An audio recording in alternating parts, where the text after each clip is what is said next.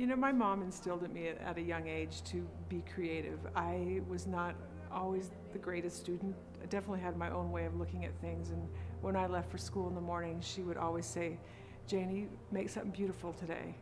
And so I still wake up every day and just say, you know, that's my job today, is to create something beautiful.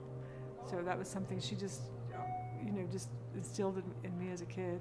That was my role in life, was to try to create some beauty.